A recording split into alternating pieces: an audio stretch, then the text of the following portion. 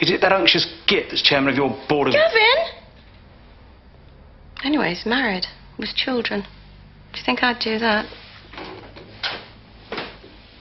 I thought the idea was we were going to try to make it work here for the boy. Only as a practical arrangement until they got off to university. You must have known I was never really going to get back into bed with you. So you think I'm just going to live here while you sleep around? I'm not going to sleep around, but you could.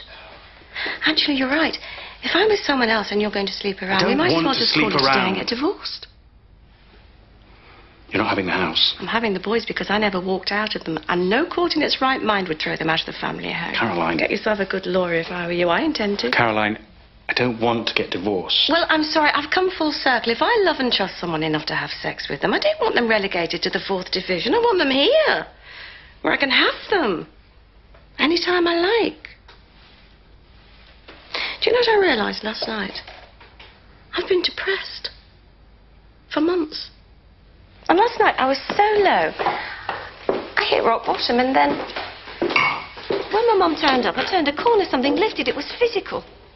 This fog that's been there for months, it vanished just like that, and everything became clear, and I felt